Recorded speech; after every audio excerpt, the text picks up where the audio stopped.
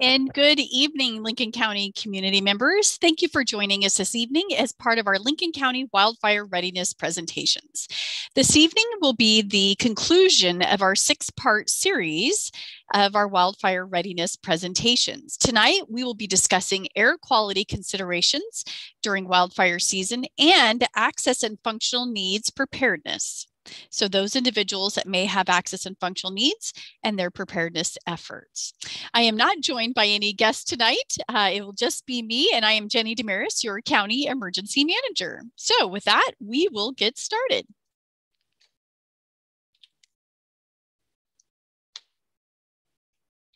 Okay, there we go. So as I referenced, this is the sixth part of our six-part series. In prior years, when we were able to be with you in person, we had this presentation in a 2-hour time frame. So it was sort of A to Z all the way through of the information we wanted to present to you for wildfire readiness. But with COVID conditions and not being able to be with you in person, we determined that it was a better use of our time and accessibility for you, the public, by splitting these topics into 6 individual sessions. So we have done that. However, tonight we're actually combining air quality and access and functional needs within this time slot. So as we go through our presentation slides tonight, some of you may have joined us as an actual attendee, and you'll be able to ask questions of me by dropping those questions in the chat box.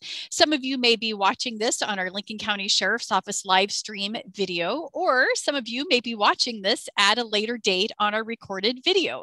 At any time that you have questions, feel free to email me or any of the resources that we have outlined in the presentation today. You can also just look at the slides themselves without watching the video. And if you do that, when you click on graphics or hyperlinks, this is intended to be a self-learning module so that as you go through the slides, if you want more information related to that specific area, you can click on it and it will take you to that resource that we found to create this presentation. So to get us started, we're going to talk about air quality considerations during wildfire season. We're going to do a little bit of an administrative overview for both this presentation and the access and functional needs. And then we'll talk about resources. And for those of you that may be joining us as an attendee, we'll have plenty of time to ask questions. So for air quality, we're going to talk about the composition of wildfire smoke, air monitoring resources here in Lincoln County and across the state, wildfire smoke and health risks to you, wildfire smoke and animals, the risks that they may have, those additional resources, and then questions. So our administrative brief and sponsors. So who are those wildfire advocates? Well, most emergencies start with a call to our 911 dispatch center. They then route our fire, EMS, and law enforcement responders to us at the emergency. And then sometimes individuals in that disaster emergency are taken to our area local hospitals, Samaritan North Lincoln, Samaritan Pacific. And then when the event is concluded, public works and utility providers and road departments help put everything back the way it was before the event has occurred. Our public health partners help us in other avenues, such as environmental health, behavioral health, and communicable disease outbreaks, such as we have experienced with our COVID-19 response. Your elected officials are very important as they ensure access to state and federal resources when your first responders and utility services need them. Your emergency operations centers for city, county, and tribal work with all of these partners and agencies to ensure the resources that they need and public information is taken care of.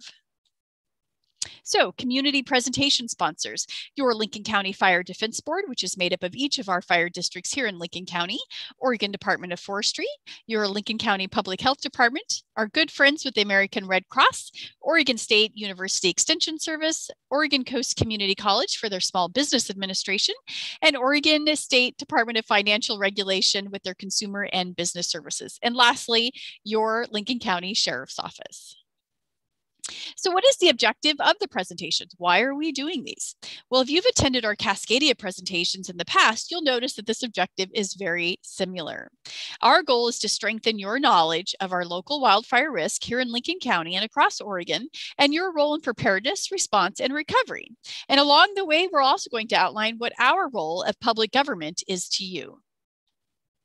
So to start off with wildfire smoke composition. So just to be clear, I'm not a subject matter expert on air quality, but what I have done is a good job of finding these resources and trying to articulate how they apply in this circumstance. Again, if you were to click on this graphic, it's actually going to lead you to a source that will get you that additional information.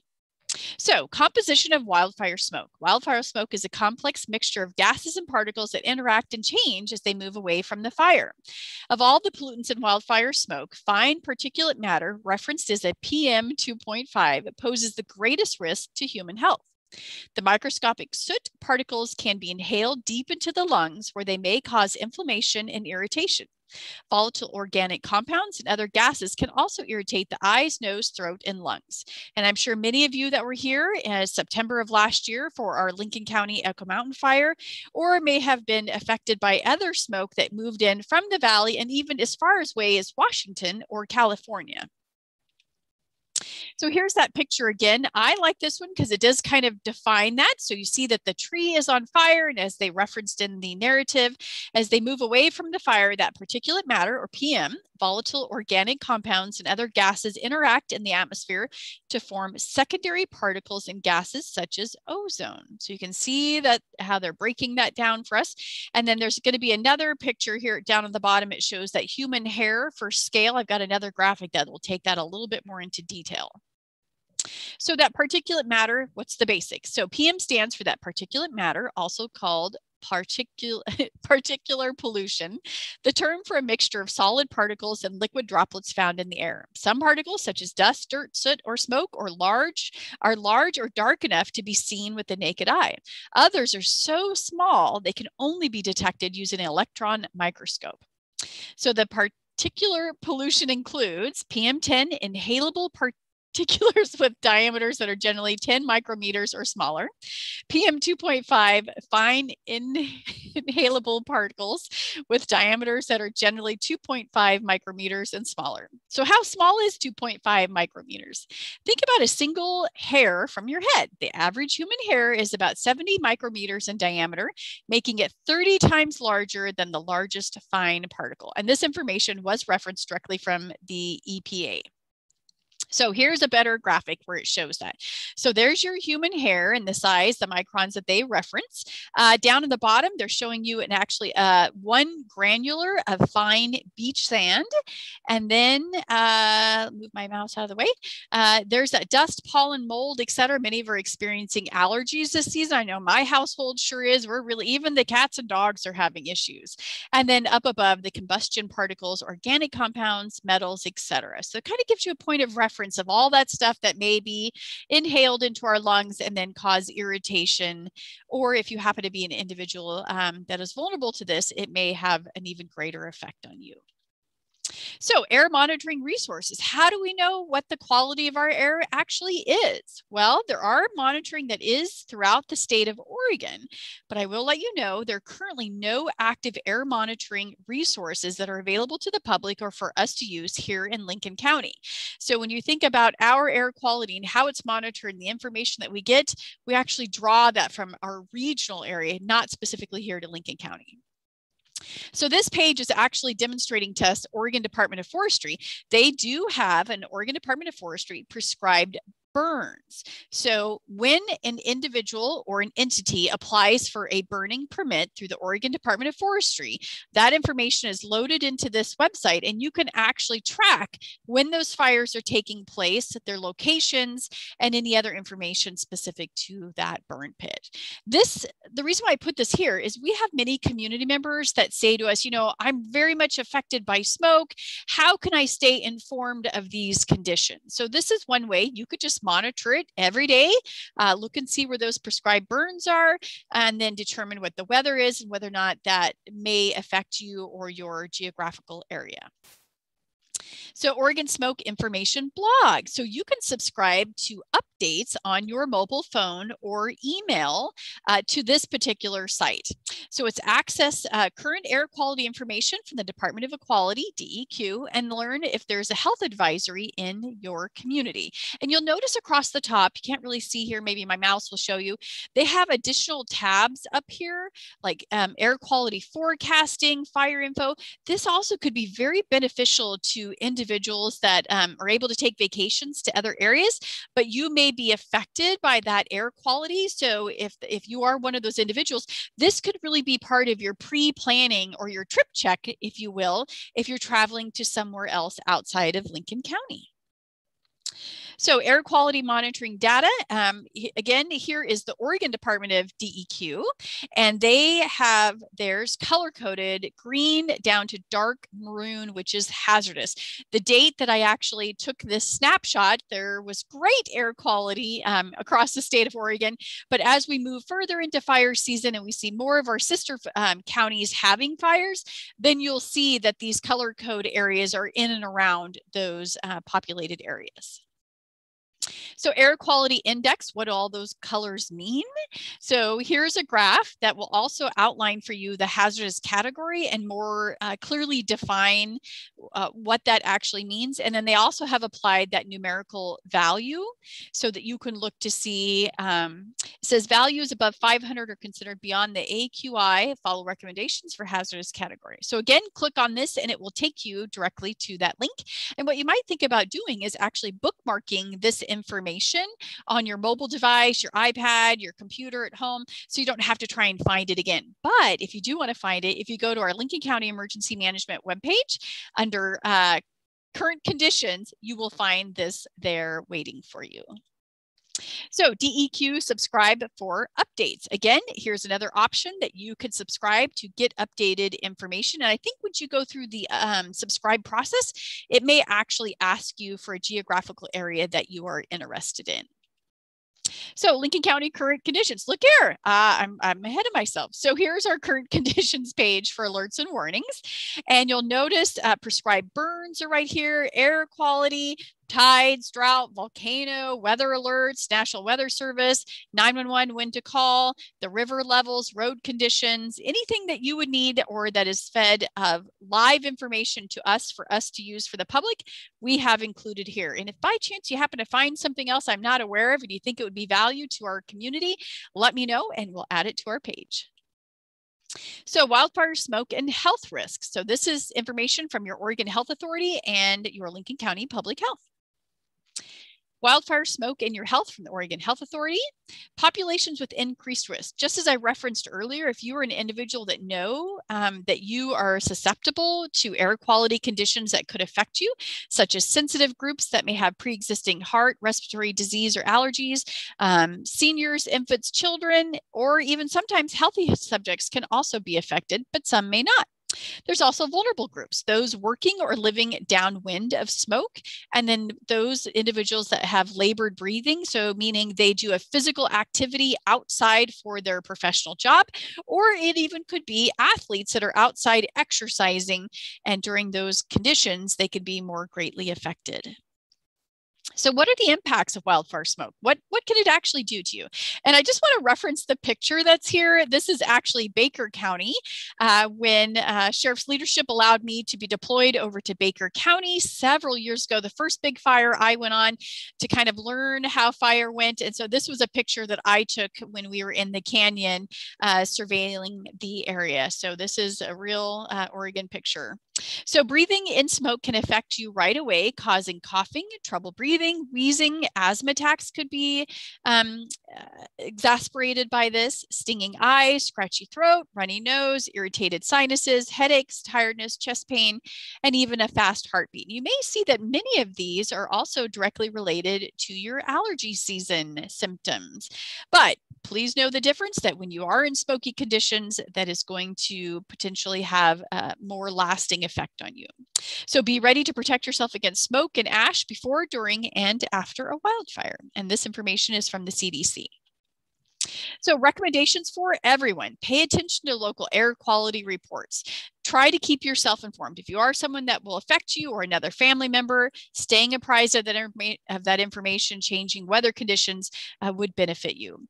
Refer to the visibility guides if they are available, just like that picture I showed you of Baker County. That was really my very, very first experience of being in a community or in an environment where really you're looking down the road and it's hard to see. It's like fog. And you're like, boy, you just really never realized how thick that smoke could be unless you have been around it.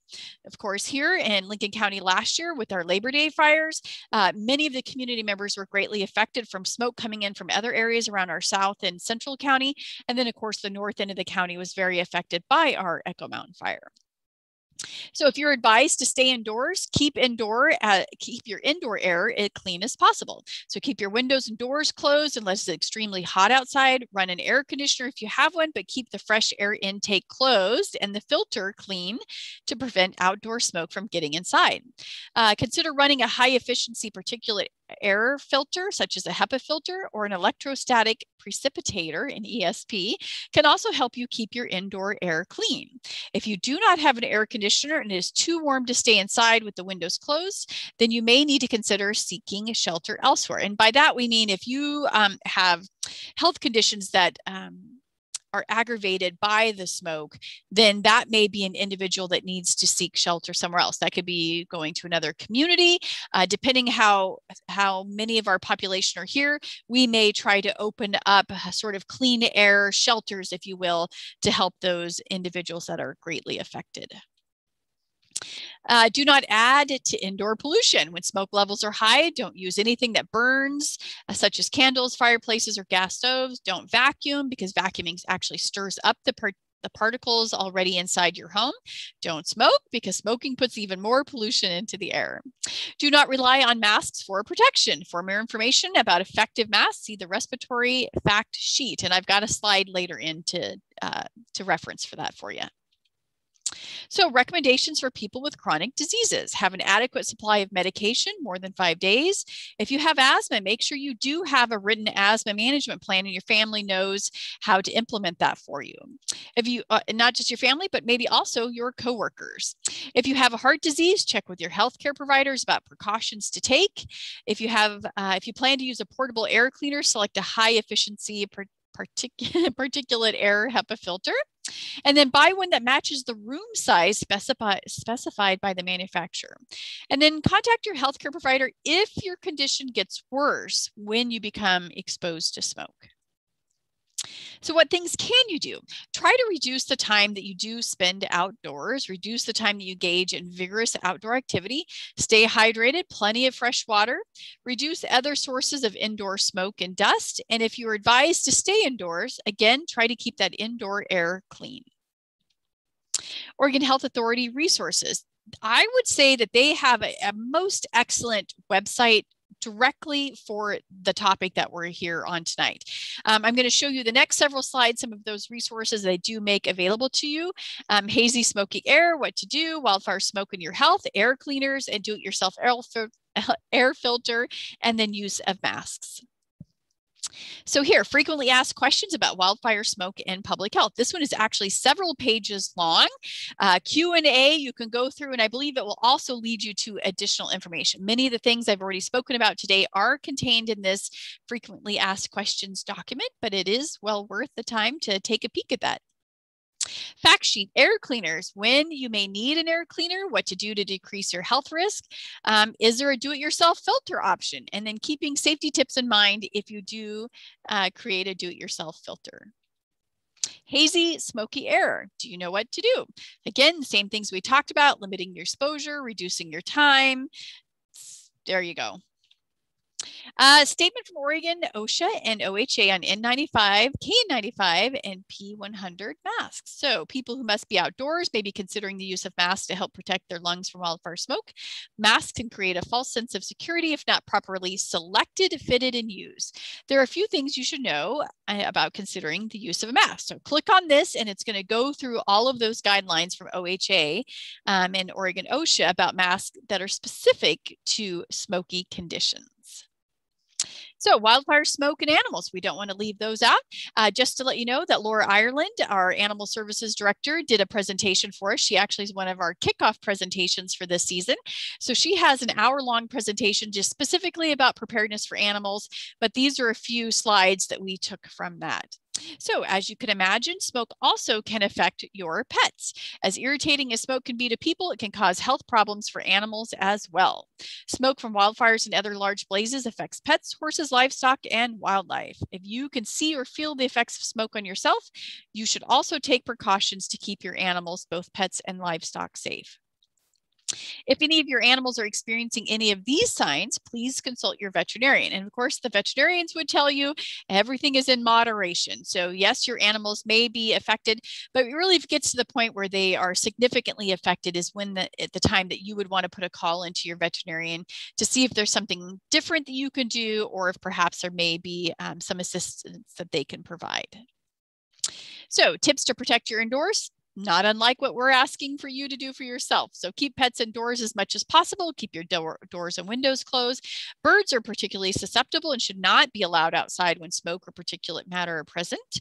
Let dogs and cats outside only for brief bathroom breaks. Avoid intense outdoor exercise, and have your pet evacuation kit ready and include with your animal in your disaster planning.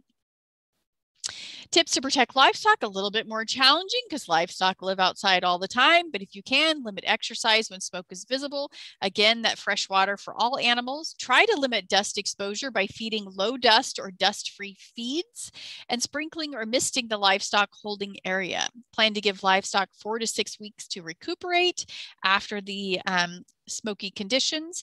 Have that livestock evacuation plan. And then again, good barn and field maintenance can reduce fire and danger for horses and other livestock, and also can limit that amount of extra dust. So a few resources. I won't go too much into this because we're going to focus on the final of the presentation.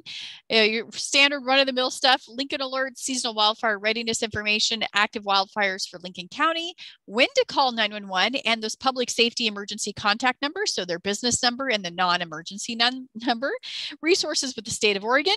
I did reference the state of California. They have been doing wildfires for a long time, and they have a lot of really good resources for us. Federal and national, ready.gov, National Fire Protection Agency, and your American Red Cross. Okay, so we'll just take a little breather here. I'll get a little drink of water. Okay, so the next module here, access and functional needs, person's preparedness. I will tell you this is the first time that we've actually assembled this type of a preparedness presentation. I queried all of my county emergency managers across the state of Oregon, through Oregon Health Authority, as many resources as I could. I looked sort of nationally, and there really wasn't just a one-stop shop presentation that was specifically focused to access and functional needs related to wildfire and evacuation. So I would really, if you're watching this and you think there's other ideas or things for your household that you've incorporated that you think that we should include, please reach out to us and let us know, because we want to make this a useful presentation to those community members that do have access and functional needs, so that they're able to share this with other individuals and really make it a valued presentation.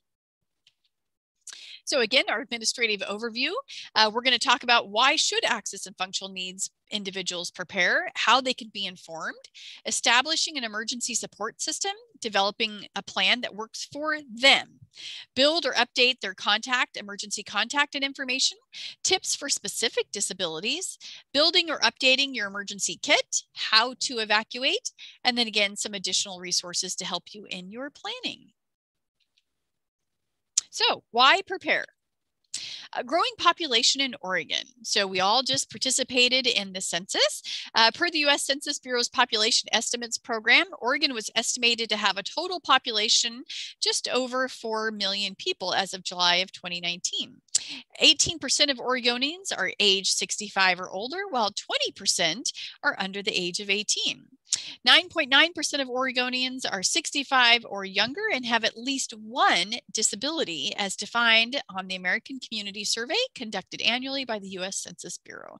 So it sort of gives you kind of a, 30,000 foot level of what is the demographics of our population here in Oregon.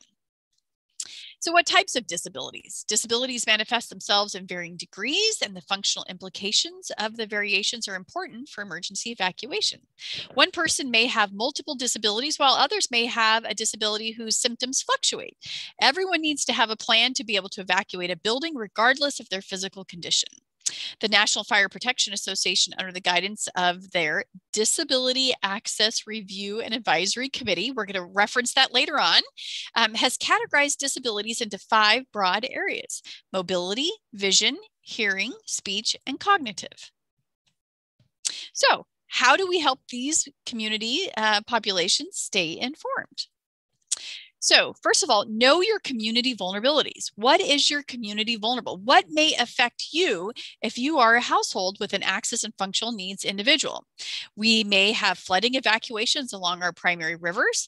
Power outages happen during the wintertime, and now during the summertime, we may anticipate having power outages due to wildfire conditions or pre-risk conditions. Wildfire evacuations, tsunami evacuations, and earthquakes, which would be sheltering in place. So as I put here in the little comment box, some hazards will have a greater impact or longer duration than others. These are our top 5 Lincoln County vulnerabilities that may affect you. And just so you know, they're just in random order. So get to know your community. Neighbors, friends, and coworkers make up 70% of rescues in major disasters. So I've put here on the right-hand side our our Map Your Neighborhood. So that's MYN, Map Your Neighborhood. This is the back page of that. Map Your Neighborhood is one of the best ways to get to know your neighbors in your community, that what resources they have, how they can help you, and really working together. That's great for all hazards events or all scenarios, but most specifically, when you're really relying on your neighbors to assist you, like during an evacuation or a shelter in place process like an earthquake, then this is a way to get to know your neighbors. So alerts and warnings, how do you stay informed? Well, hopefully you have already created a Lincoln Alerts profile where you can put your landline and mobile numbers, either residential or business. That is what we refer to as opt-in profiles, where you can put in your landline, mobile, text, and email. Keywords is another access that we have with our Lincoln Alerts program. And this is a way for the cities, the tribe, and the county to be able to distribute community information via text. You don't have to give your name or address, but again, that's just for community information. We really want you to have your opt-in profile so that we can reach you directly. We do use social media. We have a sheriff's office Twitter account and Facebook account, as well as our public health family.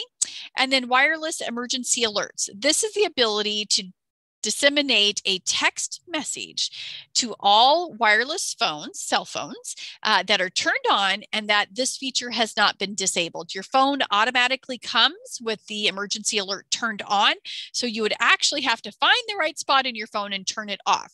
So a good example is, let's say you're on vacation in another state and they have an Amber Alert or a tornado warning. And you're like, how did I get that message? I'm not subscribed to their system.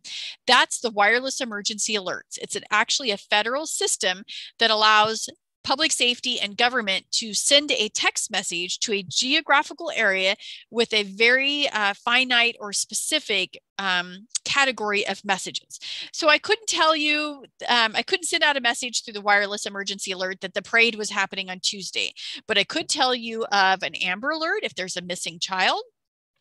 I could tell you of a flood warning, wildfire evacuation, all of those criteria where the public needs to take action for safety. We also have the emergency alert system, which has the ability for local public safety, emergency management to disseminate a message directly to the public radio stations. We also have Flash Alert, which is how many of our public safety agencies distribute media releases about events that are taking place to Flash Alert, and the media subscribe to it, so they get those information or media releases automatically.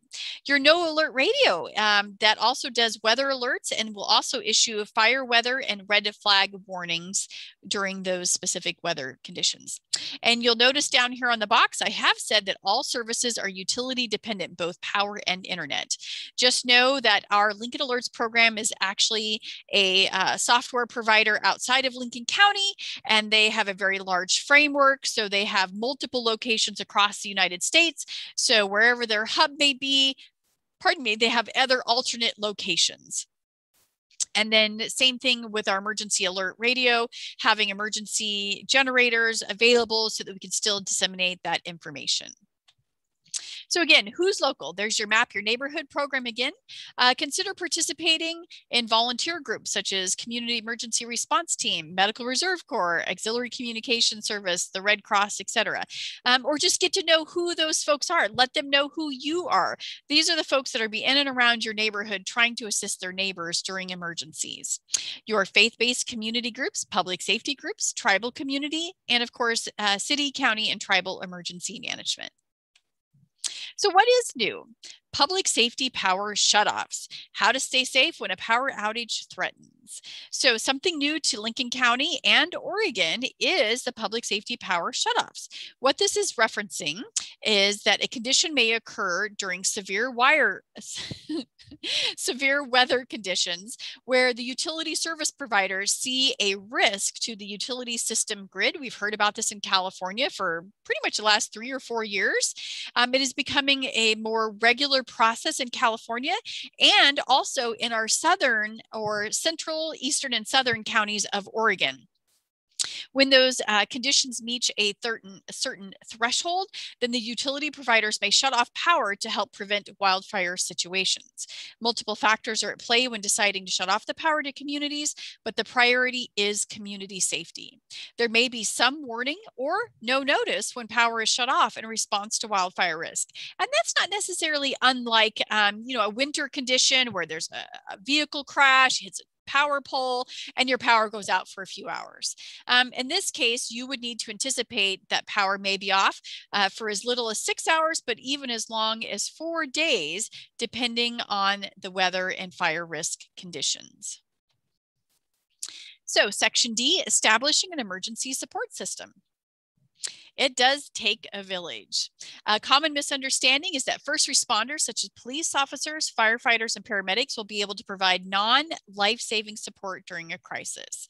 As an example of our Echo Mountain Fire, door-to-door notifications and assisting people, it's really in that level 3 go now life safety where you'll see that fire, law enforcement, and police officers are actually physically evacuating people to safety. As you're in that level 1 or level 2, we are definitely going to be referring those community members that need to evacuate early to call our call center. But the reality is that friends, coworkers, and neighbors most often are the first people on scene to help you. So who can you identify and work with today to be ready to assist you when an emergency happens? If you don't have one already, develop a caregiver emergency support group. Try to pick at least 3 people. Think about the proximity of where you live or perhaps where you work.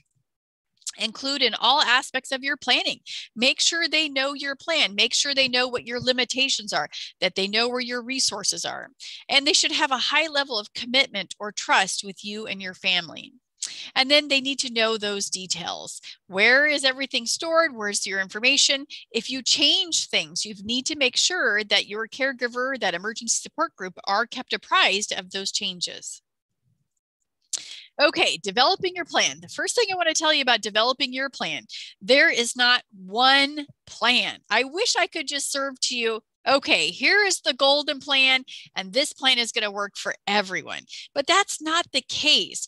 Every family is different. Your household is different. Where you live, access to resources, what your limitations may be. What we really want you to do is look at all of these different options that we're providing for you tonight and really, cherry pick what works for you. You might have this covered, or that really doesn't affect you. Go through here and pick the parts and pieces that are going to make a good response evacuation plan for you and your household. Again, there are many options for planning guides. Find the one that is right for you, your family, or your home environment. The next few slides will outline resources and example frameworks for your plan. So we're going to list several different entities or agencies that provide information. We're going to start with ready.gov because they are an all hazards information source. They do have a pretty good web page with resources specific to individuals with disabilities. They have a great emergency communications plan that's good for everyone in your household. And they have a We Prepare Every Day and We Prepare Every Day video with languages and closed caption for those that may be hearing impaired. They also have a Be Informed video, Make a Plan video, and Build a Kit video. And I've referenced here as the graphic, Preparing makes sense for people with disabilities, others, and with access and functional needs in the whole community. So they really have outlined information specific to this population. So here's that reference again, which we referred from the National Fire Protection Agency. Emergency Evacuation Planning Guide for People with Disabilities. This is June of 2016. I've actually looked through it quite a bit over the last several years. First thing I'm going to tell you, it's too big to print. If you are perhaps a group home or an assisted living facility, or you might have multiple individuals in your household with access and functional needs limitations, this is going to be a good resource for you to go through to kind of navigate conceptual planning concepts. It also really talks about if you are adapting your home for someone that may have a disability, the technical side of planning for that individual in your household. It has a lot of value, but it's very, very lengthy. So it's not a short how-to guide. Oh, and here's a table of contents.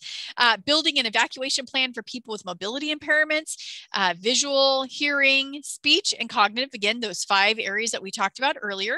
And then a personal emergency evacuation planning checklist. And again, what you do is you go through all these different resources and find the things that speak to you, that are make sense to you and might be easy for you to use. Red Cross resources. The Red Cross, again, I found that this was a very valuable resource. I think they've taken the time to really put this in layman's terms or, practical sense. As I've said here, it's a practical guide for pre, during, and post disaster. It's also available in Spanish. No 2 people are the same. This guide will help you assess your abilities and potential conditions you may need to consider in the event of a disaster. You'll also be provided with the key actions and steps to take before, during, and after a disaster or emergency.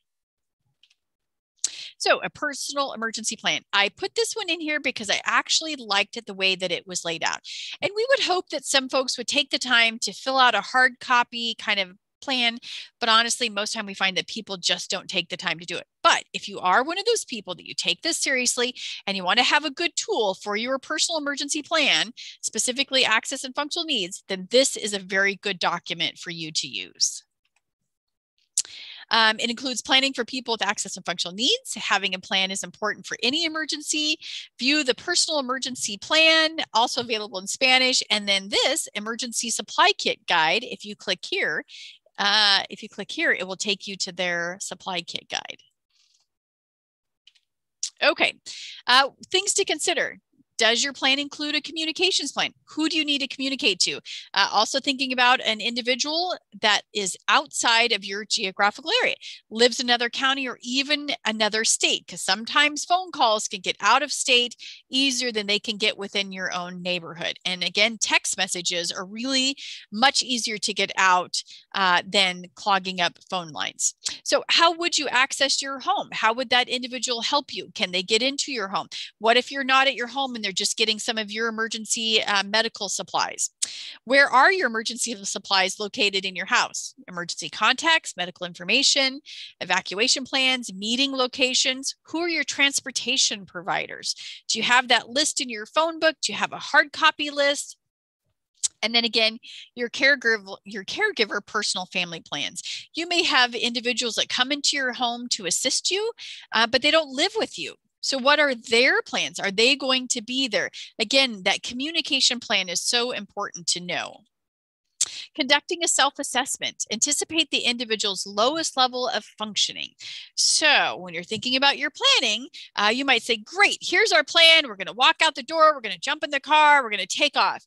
Okay, but if you have a family member that has mobility issues that requires someone to physically lift them, they may be homebound, then that may be a quick plan, but it's not going to work for everyone in your household. So again, your plan based on that self-assessment is the lowest level of function.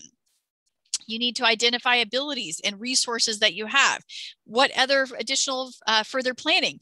Do you have the phone number for medical evacuation, for ambulance transport handy? You don't want to be looking that phone number up when you actually need it. Identifying areas where further planning needs are, include others for a wider perspective. What would this look like in an emergency? What resources are needed? And then down below, for persons with dementia and other access and functional needs, preparedness planning needs to be very specific and individualized for that person. It may require extra levels of planning and time. And that's the reason why we're doing these presentations today, to just try to help folks understand the complexity of evacuating with short notice. Other planning considerations: keep a contact list of your support network in a watertight container in your emergency kit. One of the things that I do is actually put the papers in one of those gallon-sized Ziploc bags. Or now, if you're doing the shop, you pick up your groceries at home, you'll notice they get these really nice oversized Ziploc bags that your soap or your shampoos come in. Those are perfect size Ziploc bags to put important papers in. So that way, if your container comes apart, it falls apart in the back of the car, at least you know your papers are inside a Ziploc bag. Be ready to explain to first responders that you need to evacuate and choose to go to a shelter with your family, service animal, caregiver, personal assistant, as well as your assistive technology devices and supplies. Basically what it's saying is, yes, we want to evacuate, but my family member requires a lot of resources when we have to move them. So if you're calling the call center and you're asking for assistance, you need to be confident, calm, and explaining what are those components that you need to help evacuate that person. Again, planning for accessible transportation to include how to travel to transportation on short notice. And later on, a few more slides, we've got some resources for you. Inform your support team where you keep your emergency supplies. You'll notice a theme, and we are kind of reiterating the same thing over and over again, but sometimes it takes 2 or 3 times for some of that to really hit home. And again, that support team knowing where your supplies are is very important. Other planning considerations: medication and medical equipment considerations. More on this later. And then evacuations, level 1 or 2. If you need assistance to evacuate, you should contact the Lincoln County Call Center, there's the number, to request assistance. If it's a level 3 and you need immediate life safety assistance, that's when you call 911. And you'll notice here, I've pointed that we do have module 4, emergency notifications and evacuations, an hour-long presentation with myself and our patrol division, talking about emergency notifications and evacuations and what to expect when you get the call or when public safety is knocking on your door.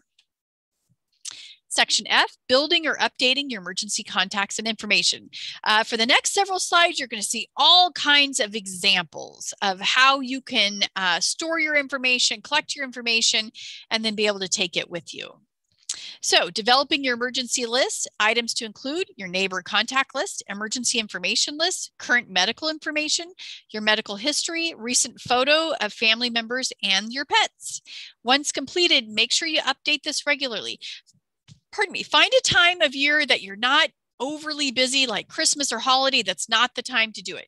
It may be daylight savings time. If you think about daylight savings times each year, like you're changing your smoke detectors, same thing. Let's get out our family plan. Let's look at those phone numbers. Let's check our contacts. Let's make sure that everything is up to date. Again, sharing with the entire family and your support group, and then posting those materials in a visible location. You've got one in your Ziploc bag in your Go kit, but you may need to have a set on the refrigerator just so that it's handy and you're not ruffling through other papers to try to find it. So here's just a simple neighbor contact list, nothing special, but just kind of emphasizing the information you should have. Who is the person, the primary individual that lives there? What's their address? Are they 2 blocks over, 2 houses down? You might live in a rural area. So for you, the next door neighbor might be a 1/4 mile down the road. What are their phone numbers? How do you reach them? And also their email. Email could be beneficial because then you can email your emergency plan to them. And you'll notice in the red area here on the contact list, when did you actually update this information? If you have multiple caregivers that come in to help with your family care, they want to make sure that the list that they're looking at is actually up to date, that it's not 2 or 3 years old. And that's a good way to do it by putting that revision date. Emergency information list. So yep, it does have some very confidential information in here, but unless you're able to take that Social Security card with you everywhere, you may find that this is the best way to have it. What you could do is maybe just put the last 4 of your number on here. Many of our agencies reference the last 4 of your Social Security number, so that could be a way to keep that information a little more sensitive. But you'll notice here, again, support group, local emergency contact person, your home phone number, out of contact name. How is it best to communicate with you? They may have a speech impairment, and so perhaps sign language or writing information down. Again, this is just another useful way to help those that are assisting you with your evacuation or when you arrive at a shelter. Your medical information. Again, this may be hard to keep up to date. Some households, their medication changes fairly frequently. So it may be that you just might write see prescription list rather than marking each one down. But again, this is the type of information that is beneficial for you to be able to take with you. I'm just going to give you an example. We had many people that evacuated the north end of the county for the Echo Mountain fire. They came to the Red Cross shelter, but they really had a medical need. Not so much to go to the hospital, but they did need assistance, and they may not have had their caregivers with us or with them. So we had the Medical Reserve Corps group volunteers who set up the Medical Fragile Shelter, which we have a presentation for that as well. I think that was presentation 5.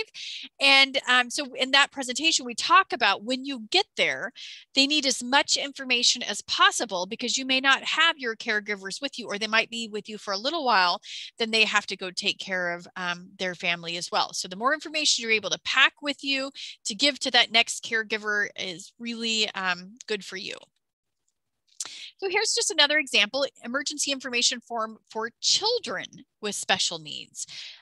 Again, this is just an example of information, how you would fill out the form. I believe if you click on this, it should take you to that resource as an example. But again, this is just an example of information that you should have for minors. Emergency identification. Do you have a wrist alarm, pardon me, a wrist identification explaining what your disability or your impairment may be, your emergency ID card? I know there's necklaces that are available. These are all very beneficial resources, again, when you're working with first responders or individuals that may not know you. Tips for specific disabilities. Excuse me. Using assistive mobility equipment. Think about backup of equipment. Do you have an alternative? Does it rely on power? Practice independent transfers. Strength of support of the staff that are there to assist you. Do you know how to operate equipment or how to assemble it? Do you always rely on someone else to put your equipment together for you? Did they leave you instructions to put in your go kit? Is there a picture diagram of how that equipment goes together, or perhaps how it needs to be cleaned effectively? If you're blind or low vision, practice various exits, wayfinding methods, and alternative alert methods. Have that extra pair of glasses, canes, or other aids that you might need as a backup. Hearing impairments and limitations, keeping extra batteries for hearing aids with emergency supplies, alternative alert methods, and a communication plan. Just keep in mind, we know that batteries die, and even at our medical fragile shelter over the Labor Day fires, if you arrive and you have hearing aids, but your batteries die, we're going to send somebody to Walgreens to get you some new batteries. But having an extra set in your go bag could be very beneficial. Communication disabilities. Store paper, writing materials, copies of other word or letter boards that could assist you or those that are helping you. Think about having pre-printed key phrases. I cannot speak, but I do hear and understand. I use a communication device. I can point to simple pictures or key words. Please use short, direct statements. Having those pre-printed so you can show them to responders or other caregivers, again, just useful. All of these things are useful things to help with your transition when you're evacuating or going to a new location. Emergency communication for all. This is a picture communication aid. You can point to parts of a body. You can point to numbers, point where it hurts. You can use these picture diagrams to try to communicate to the individual that you're assisting. This is good for both the responder. I believe most response agencies already have these available, but it may be, again, your neighbor that's assisting you. Cognitive intellectual disabilities. Practice leaving places where individual spends time. Practice communication. Make it part of the routine. Comfort items. Thinking about, I have kids, so thinking about when my kids were young and they were having to go to the doctor's office or go to the dentist. The more I sort of desensitize them to the fact that they're going to have to get in the car on an urgent basis, they're going to have to go somewhere new, the more you make it a normal process, then that reduces the risk, it reduces their stress. They may be more accommodating, they may be more assistive to that. Anything that you can do to make it not so stressful, then that will benefit and also limit the time that it takes you to safely evacuate your household. Building or updating your emergency kits. And again, this is good for everyone. Preparedness from where you are. Your needs may differ greatly if an emergency happens while you're asleep or if it happens while you're awake at home. Sometimes an emergency may occur while traveling. It may be worth carrying a simple kit with you throughout the day, but if you need to evacuate your home, what would you need if you can't return quickly? And definitely the year 2020 provided many examples from the survivors across all of our fires in Oregon about how much time they had, what limited items they were able to take with them, if they had prepared items in advance, and what they wish they really would have been able to take with them had they known they weren't coming back to their house or knowing that they had to go to a sheltering service. So emergency kits. Everyone you care for should have personalized and specific supplies based on functional and their access need. Store them where they're easily accessible. And again, here's just an example for you. This one here is from the Information Guidance and Training on the Americans with Disability Act. It's several pages long, and it goes into great detail on each of these different areas. Again, self-learning module, click on the button, find more information, and read through those things that are important to you or where you might need to brush up on. 3 types of emergency kits. A home kit, something you're going to shelter in place with, and maybe you lose power and that's your power outage kit. To-go kit, smaller and more portable. Again, for this particular presentation, we're talking about those items that are specific to that individual that has access and functional needs. And then also a community kit. That could be something that's larger.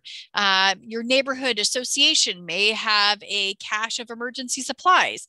So again, thinking about your situation, where you may be evacuating, or if you have to shelter at home, then you may have different kits for different purposes. People ask us all the time, just tell me what I need to have in my kit. That's all I want to know. Just give me the list. Well, there isn't the list. Just like I talk about in our Cascadia presentations, there isn't the list.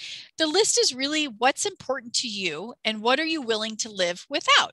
I'll take coffee, for example. If we were in a moderate earthquake and you had to shelter in place or you were away from home and you might be addicted to caffeine from coffee drinks. Well, you're going to get caffeine headaches if you don't have your caffeine products. So you can actually buy caffeine pills that you put in your kit. So if you don't have access to your favorite coffee beverage, then you would have those to sort of wean yourself off. Now, that may not be a very good example for our access and functional needs populations, but hopefully it kind of gets you what's important to you, what do you really need, what are some things that you don't really need? And again, keep it to the basic essentials, the things that are going to keep you going for at least 72 to 96 hours while you are away from home. If you've made your way to one of our Red Cross shelters or to our medical fragile shelter, then you're going to start off with your own items, and then we're going to augment those things that you need, such as nutrition, food, water, medical supplies, a place to sleep, warm blankets. And I always tell people, if you can squeeze it into your bag, take a pair of pajamas and at least one good pair of socks, because there's nothing better when you're sleeping somewhere strange that you've got your own set of pajamas and a fresh, clean pair of socks. Well, maybe underwear too. So anyways, take what you can, but keep it simple and keep it lightweight. If you have room in your vehicle, you might actually be able to store those extra items that you would need on a lengthier evacuation time period. Something you're not just going to grab and go and walk into a shelter, maybe, 10 or 12 hours later. So they've listed out a few items here. I'm not going to go through each one. You can look at those. Other considerations. Okay, we said we were going to talk a little bit more about medications, and this is a very important aspect for many of our seniors, and especially anyone that has a chronic medical condition. Again, we've provided here from Centers for Disease Control. I found that they really had sort of the best resource guide about prescription medications. This one is referred to as prescriptions. Prepare your medicine cabinet for an emergency. So that was kind of, I hadn't seen this one before. So they talk about your prescription medications, 1 and 4, take 3 or more a day, what you can do with your physician, how you can kind of stockpile is really not the word we're supposed to use, but you know what I mean. You're building up your supply because it's challenging to get more from your insurance providers. Order refills as early as possible. Have copies of your prescription, the name, the address, and phone number of the provider. Because if you come to your medical fragile shelter or even the Red Cross shelter and you don't need medical care, but you don't have your really important medications, either of those services are going to work with you to contact your doctor, work through the process, and then get you those medications that you need while you are there during sheltering services or until you can return home. So again, this is a great resource that you can look at to help kind of plan out what your process will be. Medical equipment. Having the model, make, and name of the medical equipment that you use. We may have to purchase something, or you may have to purchase something. You may have to rent something if you were away from home and you can't get back to your house to get that key medical equipment. If you have that list with you all the time, then you're not sort of guessing and trying to go from memory. Well, it was this or it was that. That way we've got it right there. Another thing that we can do too, if it is prescribed medical equipment, we'll be able to contact or help you contact your physician's office to find out what it is. But again, having the list with you, very, very helpful. Find alternatives if you typically rely on equipment to communicate, such as laminated cards, pictures, or pictograms. Going to reference that again. And then what backup options do you have if you lose power for your medical equipment? And here's that slide that goes right along with that. Consider registering with your power company. They may have a process for those that are have disabilities, access and functional needs. Talk with equipment suppliers. Are there, can you run it off of a battery? How long will it go if it has its own backup battery? Plan for alternate power sources, generator, plan how to recharge your batteries. Regularly check alternative power supply if you do working off of a generator or a battery. Teach support groups how to operate and safely move your equipment. Again, instruction cards are very valuable. So if you do have to use a generator, maybe it's during one of those public safety power shutoff times or even a winter storm, we've put on here our page to our public safety power shutoffs for more information, but this was a great generator information sheet from the National Fire Protection Agency. It's kind of hard to read on the slide right now. I get that, but when you have the slide and you're looking at them and you click on this, it'll blow up and it'll be easy to read. Again, fire protection and safety at the home, using a generator is key to safety. So how to evacuate for wildfire conditions. For level 1, be ready. Level 2, be set. Level 3, go. Those are statewide evacuation levels. We have an entire module that I talked about already, emergency notification and evacuations. If you click on this, it should lead you, it'll lead you right to that presentation so that you can review that. Again, it's about 45 minutes long and it goes through A through Z about what to expect. So, but the bare minimum, evacuation is what you need to know. There are many resources that identify tasks or steps to take when you receive a level 1 or level 2 notice, but importance is on how much time will it take you to safely pack up your essential items, your family and pets, then leave. Practice how long it will take you to prepare your household to evacuate. Focus on improving those steps to be ready to go at a moment's notice. Will you need assistance in evacuating? Some community members may not have transportation and will need to rely on friends, family, neighbors, or request assistance. And to do that, you call the county call center. Can you assist your neighbors? They may need help to leave or check to see if they too have received the evacuation notice. Here's the information on our call center. Again, put that phone number in your contacts. If you do need help and or you're unable to evacuate yourself, family, pets, or livestock, if you are in a level 1 or a level 2, try family, friends, and neighbors, and then call the county call center. If you're at a level 3, call the call center, or if it is a life safety threat, you know the fire is there, it happened very quickly, there isn't time to contact family, there isn't time to call the call center, then that is the time to call 911. Help OK signs. Every household in Lincoln County, we hope that you have a Help OK sign. If you don't, you should be able to stop at any fire district, city, tribal office, and they should have these available for you. It really is a way to communicate to responding public safety officials if your household is okay or if this household is going to need help evacuating. Now, just keep in mind, we will stop at every house and do door-to-door notifications and make sure that you're really okay. But if we see 2 houses, one has an OK and one has a help, we're going to go to the help house first because they're going to require additional assistance to evacuate. And what I would like to point out down here on the bottom of your Help OK sign, we have the color, we have the level 1, 2, and 3 outlined as to what their definitions mean. Everyone is nervous when you get a call from public safety. We get Lincoln Alerts calls. We did our annual test back in May. But if first time you get that real call and they say you are at evacuation level 2, be set. You're nervous, you're tense. We'll repeat it more than once on the call, but you'll be like, what was a level 2? What does it mean? Go back to your Help OK sign, and that's where you'll have that definition. And then also the call center phone number, I think is linked right there. So that's another way to help you. So level 1, be ready, review. Be aware of changing conditions and monitor for updated information.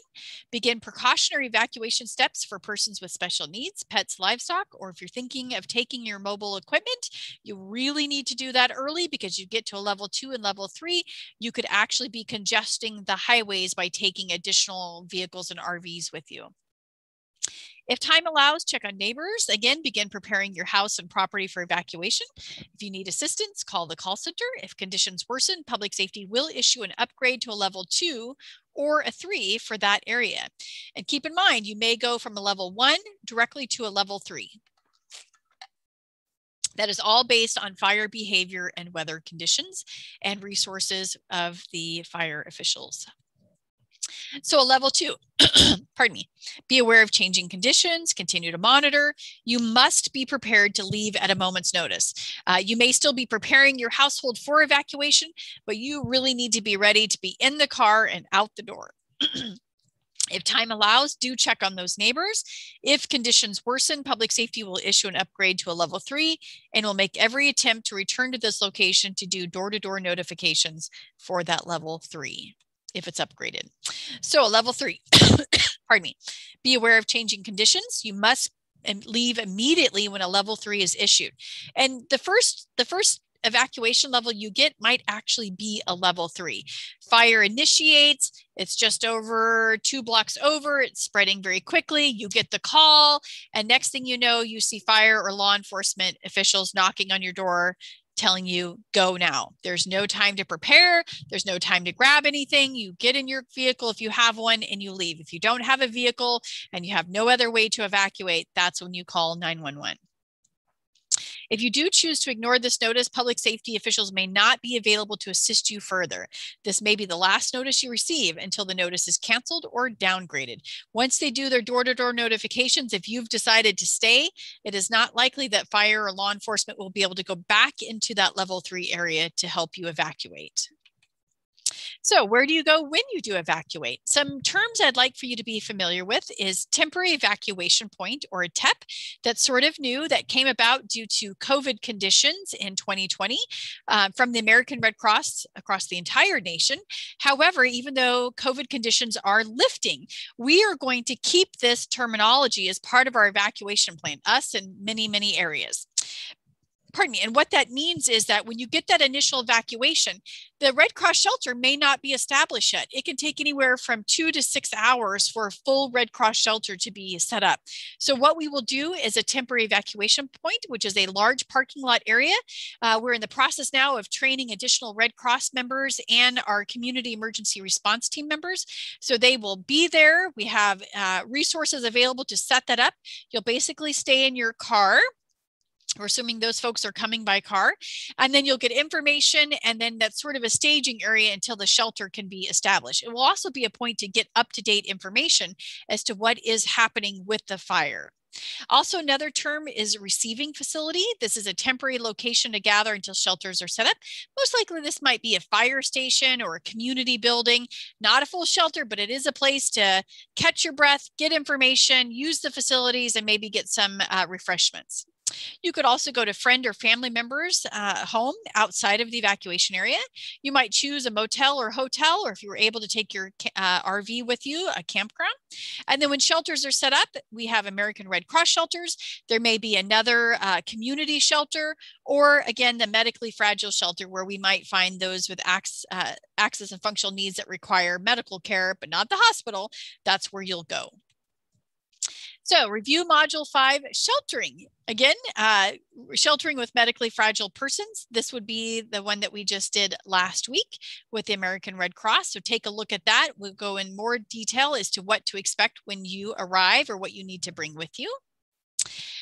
Okay, catching my breath. So now additional resources, a little bit more resources than under air quality. I found this on the state of California's webpage. I thought it was pretty helpful. It's more specific to those public safety power shutoff events, but I like the way that it was laid out. It was short, it was simple, it was a one-pager. It talks about all of the different things that we've already talked about. So this could be something that you could print off and kind of do that self-assessment if you're not going to take the time to do a full lengthy one. So again, Lincoln County resources, state of Oregon, state of California, and now you'll see just a few more federal and national resources here. That American Red Cross Emergency Preparedness for Older Adults, Centers for Disease Control and Prevention, Prepare Your Medicine Cabinet, Map Your Neighborhood, Emergency Evacuation Planning Guide for People with Disabilities. So I'll catch my breath here. I'm just going to take a quick look to see if we had any chats on the thing tonight. So I'll just pause for a second. And then we're going to finish our presentation tonight. I will share the Lincoln County Wildfire Readiness Public Safety Service announcement. That will be our conclusion for our presentation tonight. So if you've already watched the video, the public service announcement, you can drop off. You don't need to watch it again. But if you haven't watched, I would really encourage you to do so. It's got some good points from your local public safety officials, Sheriff Curtis Landers, our Fire Defense Board with Chief Rob Murphy and Chief Rob Dahlman, both respectively from Newport Fire and North Lincoln Fire. Okay, I don't see any questions in the chat, and I see some participants there. So thank you very much for tuning in tonight. We do appreciate that support. And bear with me just a second here, and I'm going to bring over the Public Safety Service announcement, and I'm going to get it in the queue. And so I'm going to take myself off camera, and I'm going to mute myself and say thank you, and I'll play this and hope you have a good night.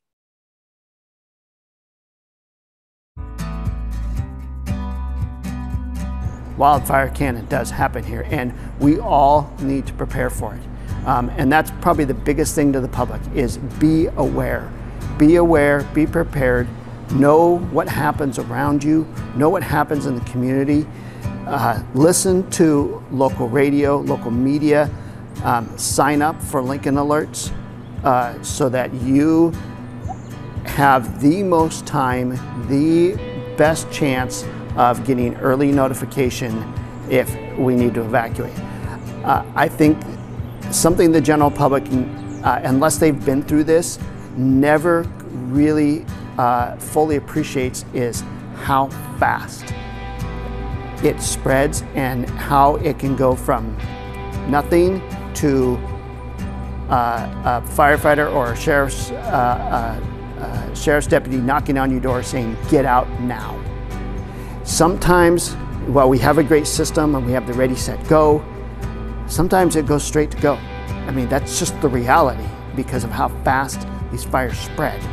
And so the time to start thinking about what do I do in a wildfire isn't when somebody's knocking on your door. That's probably the biggest lesson, I think. The time to start thinking about it, to start planning with your family, to know what you're going to do is really now. And that's why we're doing these messages, because we want people to think about this now, because in August, in September, you should already know what you're going to do. Yeah, Lincoln Alert should be very much a priority in what they're preparing for their plans. It's a direct communication. We heard a lot of things. Communication wasn't good or wasn't acceptable during this last event, and we know that Lincoln Alerts is one of the things that continued to work and was providing information, timely information, to all the residents in the area. And one of the things that residents can do is make sure that their Lincoln Alerts is up to date, that they have their phone numbers in properly, that their cell phones are in there. If you want to know about a neighbor or family member around, you can put their address in, and there's lots of tools and things you can do to be alerted in the event of not just a wildfire, but any event, any emergency event that goes on. It's an excellent tool, and that's one of the first priorities citizens should do is have that all up to date. So your personal preparedness is have a plan of what to do if you have to evacuate. And this can be applied not just to fire season, but also if we have other natural disasters that come on. Pay attention to what's going on, know when those alerts come out, be part of and subscribe to the Lincoln Alert system, and make sure that you have, if you were to walk into your house and say, I've got 5 minutes to grab my most essential items, what would I take? What would be important? If you're at a level 1 or a level 2 evacuation for a wildland fire, have those things already gathered up and in your car. Have your birth certificates, your important documents, your computers, anything that you say, I can't live without this. Have that stuff at the door ready to go or in your car ready to go. I'm just really proud to be part of this community and part of the response that goes into it between the county, between the cities, the different fire districts. It goes all hand in hand, and it's a very collaborative approach to these disasters. And it's also because of, we're prepared well. Jenny Demaris, our county emergency manager, prepares us every year, prepares the community as we're doing here with information, but it's working together. That's the only way that we'll succeed, and we do very well at it. Visit Lincoln County's website to view the 2021 Wildfire Readiness Presentation Schedule. These are live events that you can attend via Zoom and ask questions, or you can watch them live streamed on YouTube. There are 6 subject matter areas and 1 event per each fire district. So if you can't make it in person, rest assured we will archive these online for you to review. When you get to the website, just use the search tool or look for the text that says Wildfire Readiness Presentations. Thank you.